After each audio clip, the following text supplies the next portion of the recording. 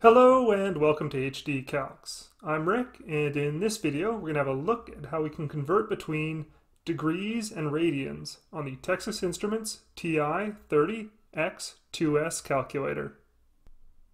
To do this, we'll use the second key that looks like this, located here, the DRG key that looks like this, located here, the pi key that looks like this, located here, the degrees, minutes, seconds key that looks like this, located here, and the probability key that looks like this, located here.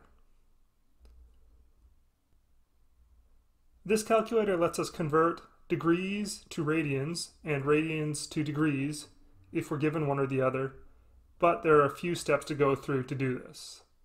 For example, if we're given 45 degrees and want that in radians, first thing we have to do is set our calculator to the mode we want our results in.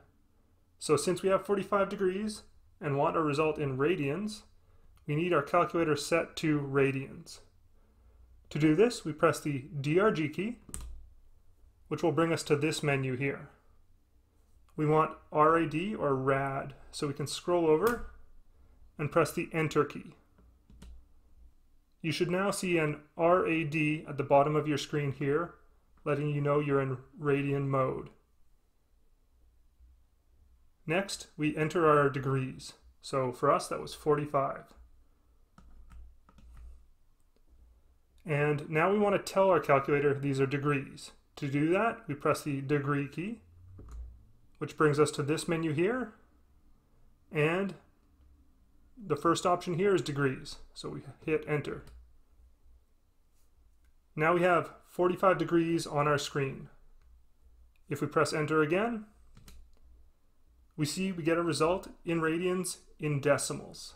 So that's 0.7853, etc. But what if we want it in this format? Well, to do that, first what we have to do is divide our result by pi. So we go divide pi, press equals, and we see this gives us 0.25, which we should know is 1 over 4, but if we don't know that off the top of our head, we can use the conversion key, which is the second function of the probability key. So we press second, PRB, there we have answer, fractions to decimals, conversion, press enter, and we see that 0.25 has converted to 1 over 4, which is the same as pi over 4 in this context. Another example, let's say we're given 180 degrees. So since we're in radians mode already, all we have to do is enter our 180, tell our calculator these are degrees with the degree key, select the degree option there, and since we're in radians, just press enter again. And we see this gives us our decimal again, which is 3.14, etc., which should be familiar. But if it's not, we can just divide it by pi and see we get a result of 1. So 180 degrees is the same as pi radians. What if we want to take it the other way? Let's say we were given radians and want to get this into degrees. For example, if we had pi over 4, well, first thing we want to do, again, is tell our calculator what we want our results in. So for this time, we want to get this in degrees. So we go DRG key, scroll over to the DEG for degrees, press enter, and we should now see a DEG at the bottom of our screen, letting us know we're in degrees mode.